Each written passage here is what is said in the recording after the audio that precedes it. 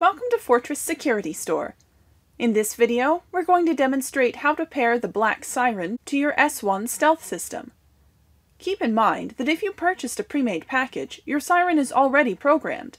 You will only need to follow these steps if you are reprogramming your siren or pairing a new siren that you purchased separately.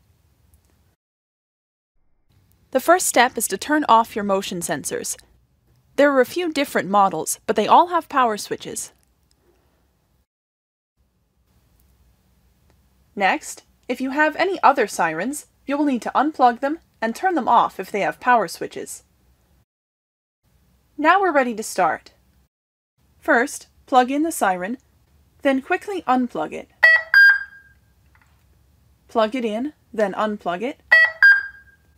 Then plug it in and leave it plugged in.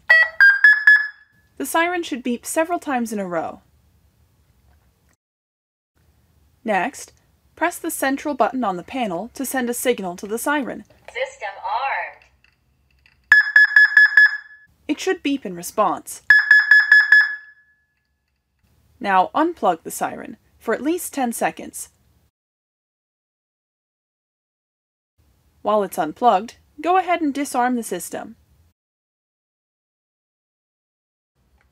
Phone armed.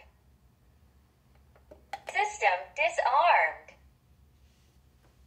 After 10 seconds, plug the siren back in.